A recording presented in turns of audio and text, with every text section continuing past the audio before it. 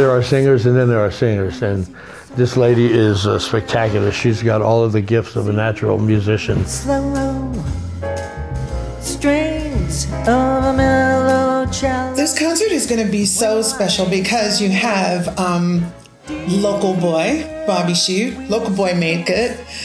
Bobby Shew, who is a Grammy nominee.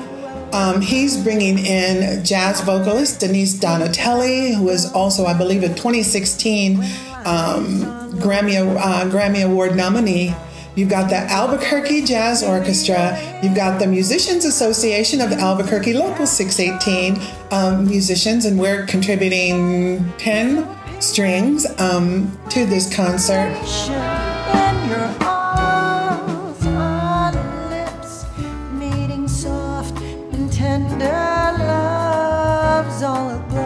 This is going to be such an exciting event because not only do we have the Albuquerque Jazz Orchestra under the direction of Bobby Shew, we are collaborating with the Jazz Workshop and bringing in 10 string players. So we've got violas, violins, and cellos, and that is just going to be so wonderful to have the big band with the accompaniment of all of these strings. It's just going to be fantastic.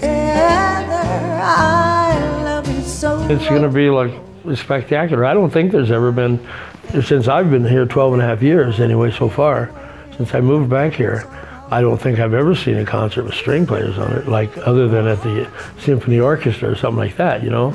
But to do something for the museum or with New Mexico Jazz Workshop, this has to be the first to be using the strings and stuff like that. So, I mean, people are going to go, wow, high class, you know? I think that's going to, let's class up Albuquerque a little bit, you know?